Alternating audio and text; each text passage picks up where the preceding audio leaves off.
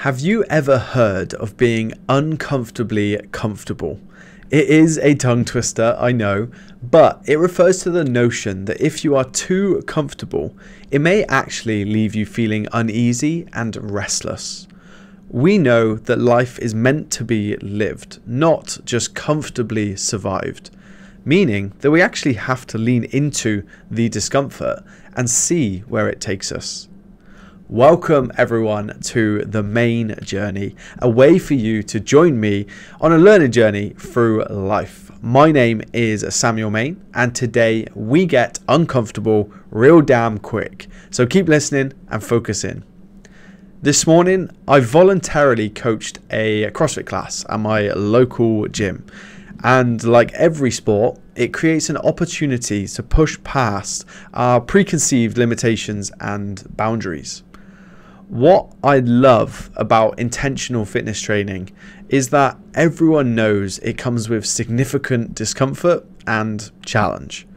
I know some people say they love training, but let's be honest here, I'd much rather be sitting on the beach in the Bahamas sipping on a pina colada. Anyway, with training, you have to face the obstacles head on. You have to put in the work, and there is no pill you can take to look like Arnold Schwarzenegger or Chris Bumstead. It is a process you have to follow. But what I found interesting this morning with the small group of individuals I was training was that despite the acknowledgement of the impending discomfort, that they all stepped forward anyway. They embraced it. And that's why they had won the day before 9 a.m.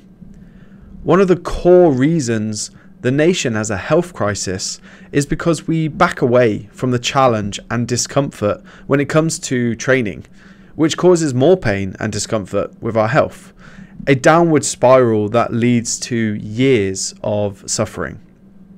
Whereas if we can muster the courage to embrace the discomfort and step forward, we can begin the journey towards a better life. When reflecting on this further, it highlighted that this same issue is in multiple areas of our lives, whether that is tough times in your relationship, in your finances, your friendships, your career, whatever it may be. I am certainly no angel. I don't have all the answers. But what I do know is that running away from the discomfort you feel in any aspect of your life is not the answer. Have the hard conversations, make the phone call, stick to a commitment. Lean into the obstacle, or you stay uncomfortably comfortable for years to come and regret it till the day you die.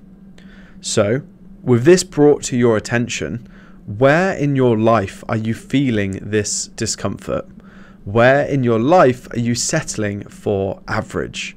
What action do you need to take that will move you forward? Thanks for listening today. I'll see you tomorrow, legends.